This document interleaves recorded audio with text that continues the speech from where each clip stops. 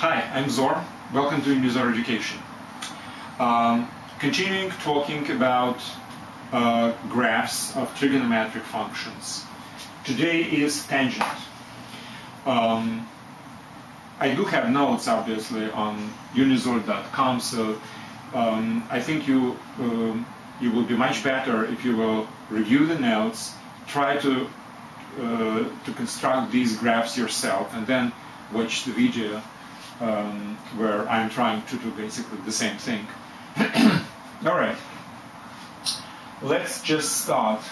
Tangent, function tangent.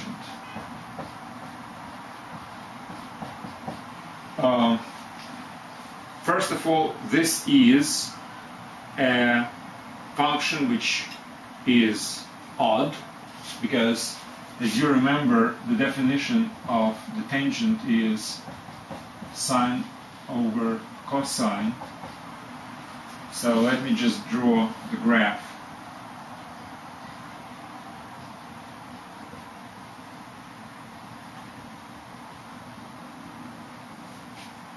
Now, wherever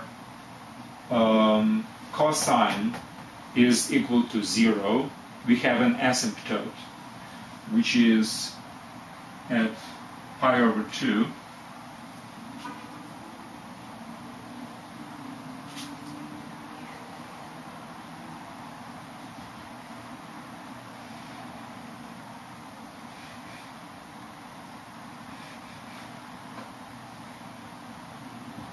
And 3 pi over 2 on the period from 0 to 2 pi. And period is actually from 0 to pi because the function repeats itself. So it goes from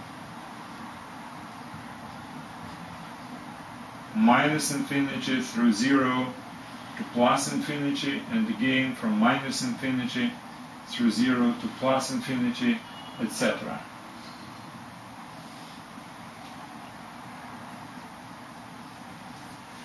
So, the length of the period is pi.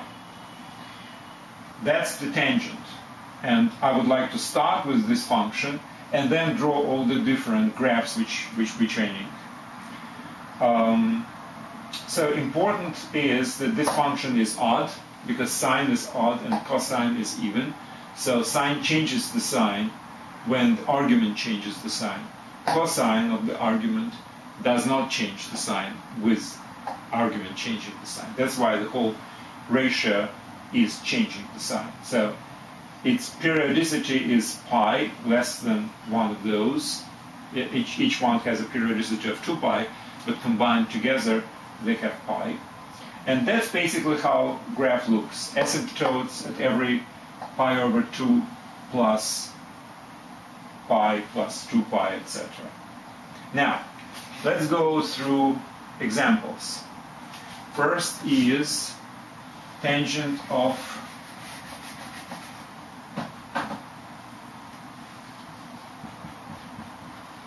minus x. So, if argument changes the sign, odd function is changing the sign as well. What does it mean, basically?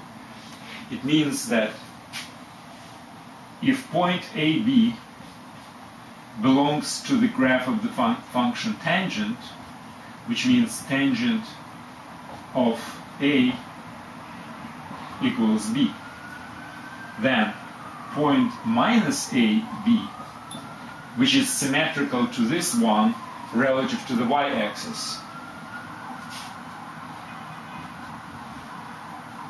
belongs to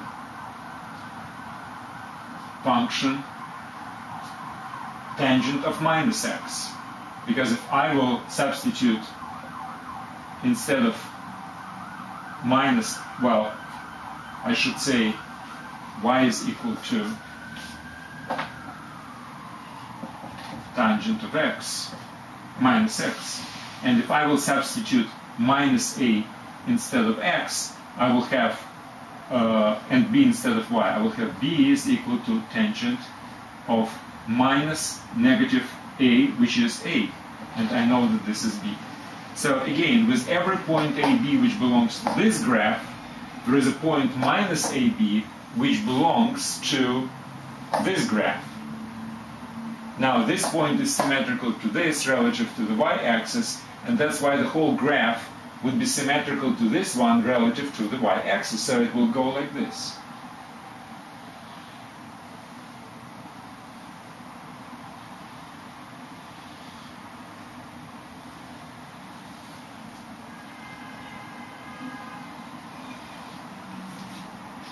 So the red one is y is equal to tangent of minus x. Okay? Now, start from the beginning.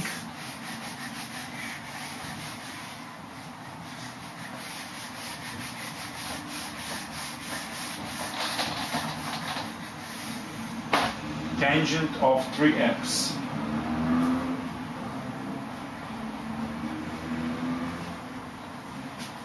Again, I basically repeating the same thing again and again with, for each trigonometric function. If point AB belongs to this, then 1/3 AB belongs to the graph of this function. Why?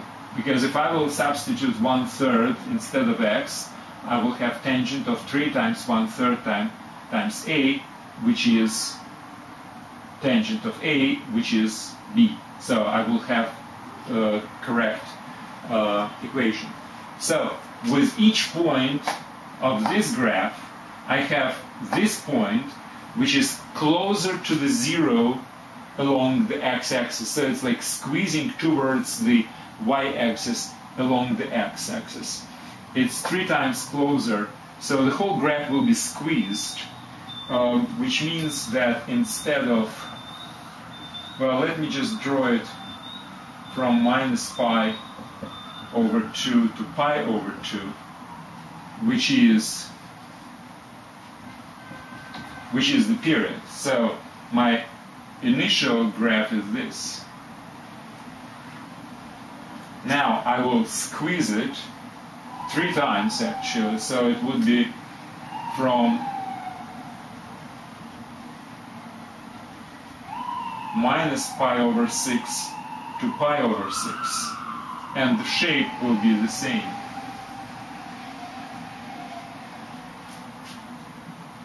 And obviously repeated every, the length would be pi over 3, right? So the next would be pi over 6 plus pi over 3 period is what? That's 2, 6, that's 3, 6, that's p over, okay, p over 2. Okay, so the next would be p over 2, etc. So the whole graph would be squeezed 3 times. So instead of big waves, or I don't know whether it's waves or not, big curves or widespread curves, I will have narrow spread curves, and that would be the graph of this function.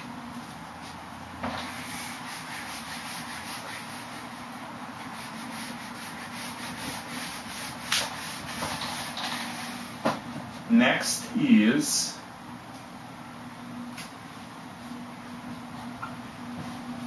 a reverse operation. Instead of multiplying x by 3, I will divide x by 3. And for obvious reason, the graph, instead of squeezing by the factor of 3, will be stretched by the factor of 3. So again, if this is my initial graph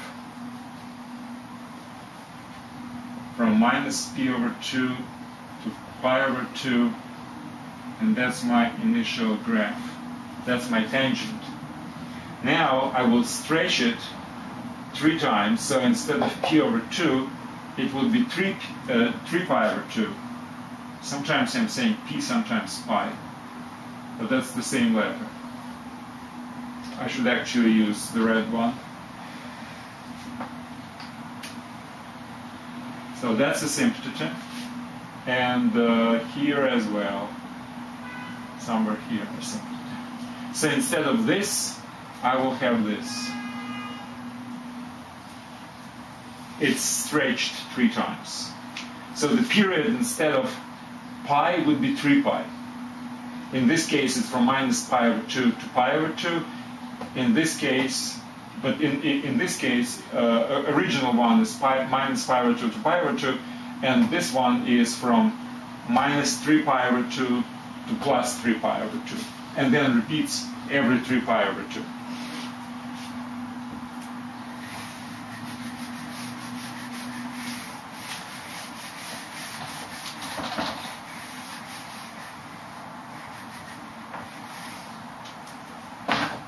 Next is I'm multiplying not the argument, but the function itself by 3.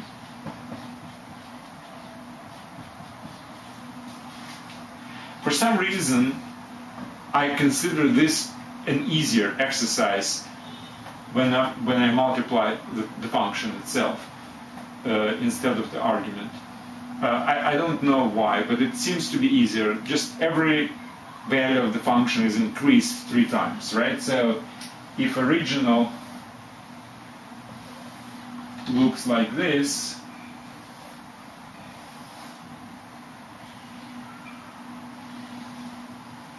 and this is tangent from minus p over 2 to plus pi over 2, then the new one would be stretched vertically up and down by 3 times, which means every value of the function will be increased by 3-fold. So it would be something like this.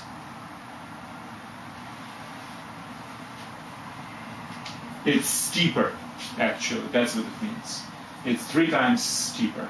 Well, in my case, it's not really 3 times. To get it more of a 3 times would be something like this. I don't know.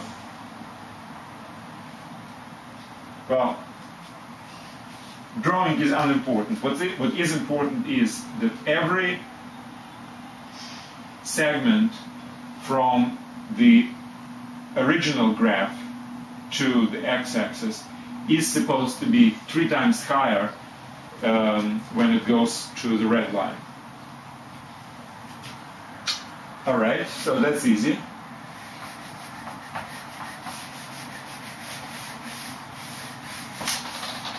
Now, how does this looks like?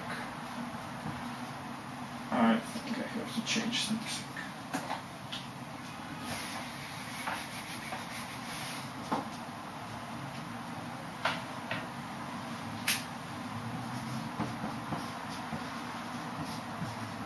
Pi over 2 minus x. Well, let's just think about it. There are many ways actually to approach this. First of all, what we can do is we can transform it into tangent of minus x first, and then tangent of minus x minus pi over 2. 2 transformations. From original function, we transform original graph into this, which we have already done once. So let me draw the solution. So it's a reflection relative to the y. So instead of this, it will go like this. That's my tangent of minus x. Now, if I am adding or subtracting something to the argument, as we know, it shifts the graph, in this particular case, to the right by pi over 2. Why to the right? Well, because, again, it's obvious if point AB belongs to tangent of minus x, then point A plus pi over 2B belongs to tangent of minus x minus pi over 2.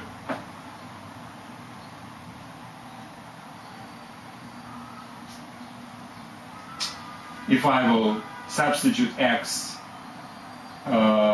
substitute a plus pi over 2 instead of x in this formula, I will get minus a. So I have to transform this graph by shifting it to the right by pi over 2.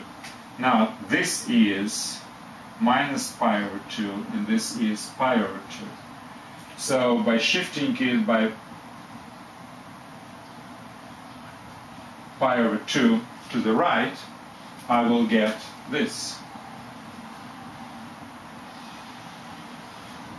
That's my graph. And then it repeats left and right by periodicity, which is equal to pi.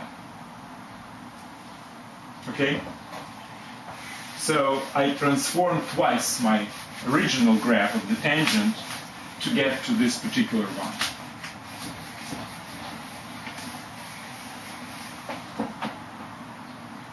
Now, next is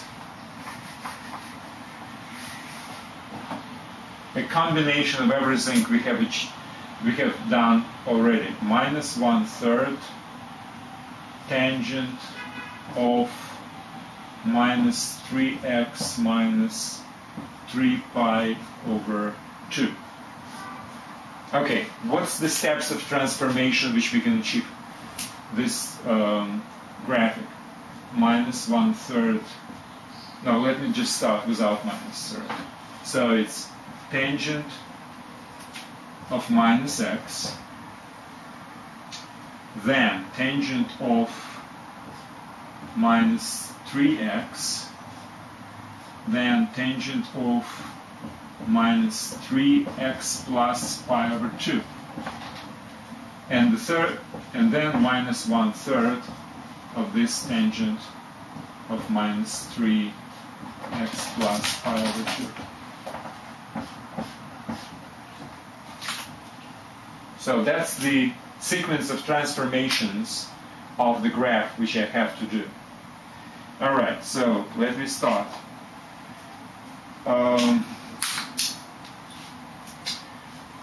Tangent of x, again, you know,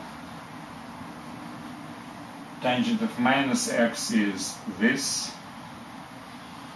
minus pi over 2, pi over 2, x, y. Okay, done that. Then I multiply my argument by 3, which means the graph is squeezed in. So instead of pi over 2, I will have pi over 6, right? That's this one. Now I have to shift by pi over 2 to the left. So this point 0 will be somewhere minus pi over 2.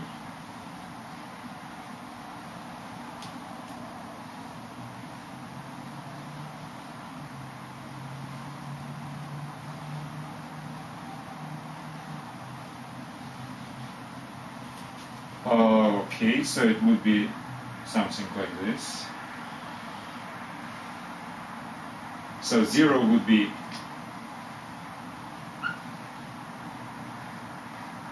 at point minus pi over 2, and on the left and on the right would be pi over 6. So if I go from minus pi over 2, I subtract pi over 6, that would be what? Pi over 3, right? Minus. And if I add pi over 6, I will get,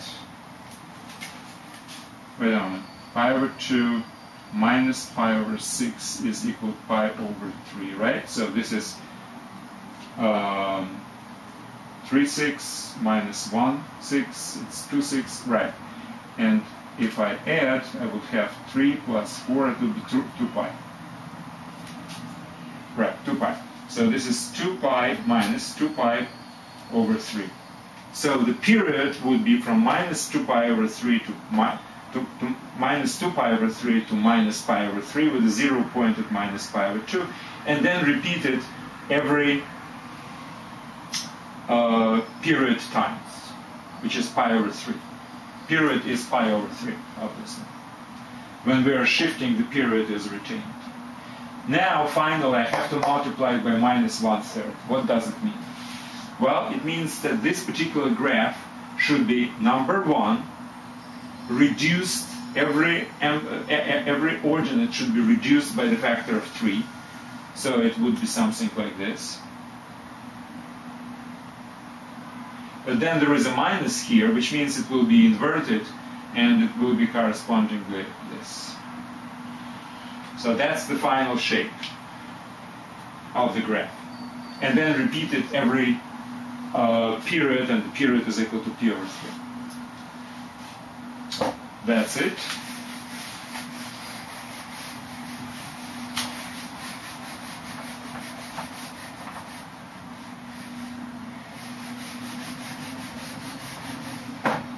Okay, what's next? Next is a combination of two different tangents with two different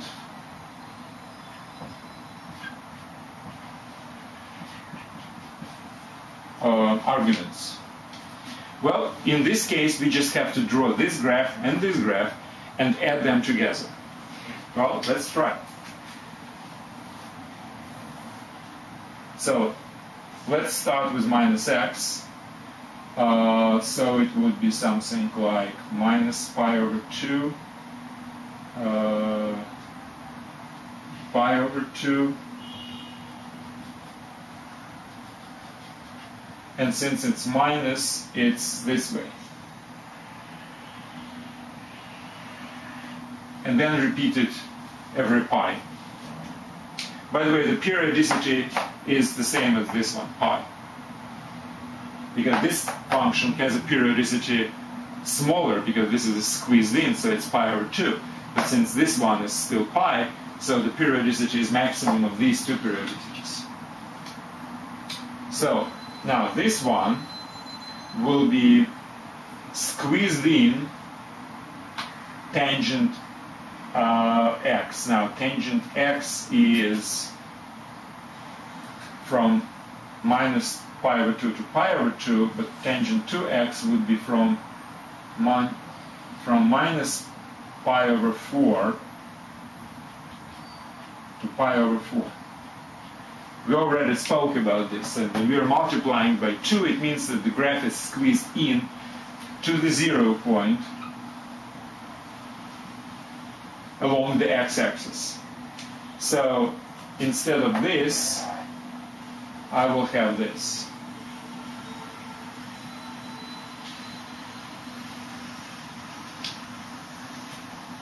And then it repeats itself.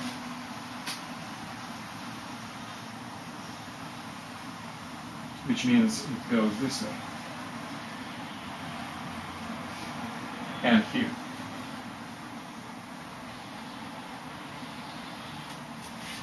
So now, let's choose one particular period, which is, let's say, from minus p over 2 to pi over 2. So let's wipe out this, wipe out this, so it doesn't disturb too much. So this is the period from minus pi over 2 to pi over 2. Let's add these two graphs together. Well, let's talk about the points where we have asymptotes. One graph is 0, another is plus infinity, so we will get the function result is plus infinity. In this case, they are doubling each other. But now, this one is asymptote as well. So the function will be somewhere from here, down here, and then go up again. Because now this is equal to infinity. Now in this case, on this side of the asymptote, well, it obviously minus infinity. At some point, it might actually, at some point it will reach 0. Now, but this is minus and this is plus, so we are subtracting, so it goes something like this. And to infinity again. And here, now this is asymptote as well. This is plus infinity, and this is a finite piece. So it goes this way.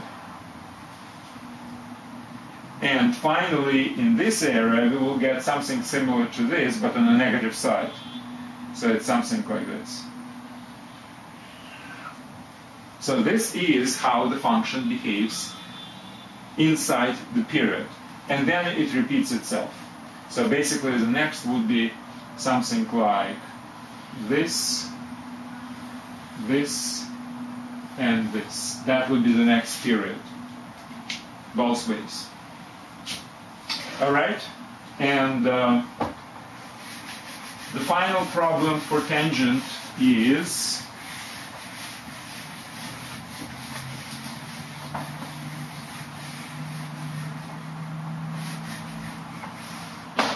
tangent x plus tangent x plus pi over 2. Okay, let's do it again. Function tangent. Well, basically, these two functions have very similar graphs, but this one is shifted by pi over 2 to the left, right? So let's start with minus pi over 2 plus pi over 2, and this is tangent x.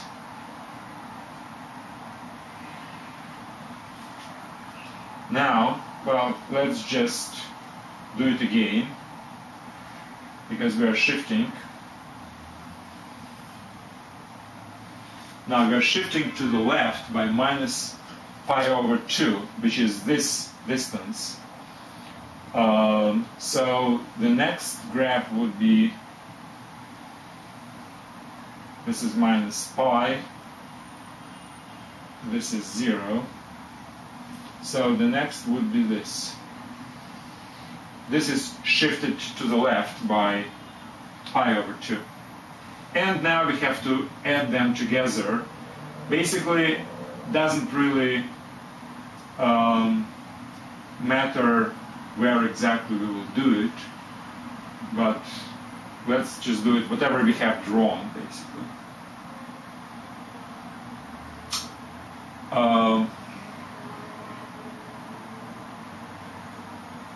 Now, well, let's start from the right to left. Now here, this function is this having an asymptote, and this function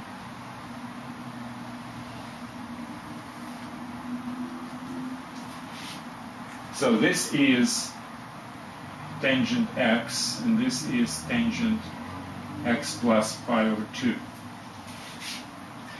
All right, so let's consider on this interval, for instance, okay? So here we have minus infinity and 0, so the result will be minus infinity, and then it goes up, up, up, and here we have a plus infinity on one function and 0 on another. So basically the graph will behave like this. Now here we have a similar situation. We have one graph is minus infinity, another is 0. So if we add them together, it would be minus infinity, and then it goes through 0, and then it goes up again. So that's basically the way how the graph would look like.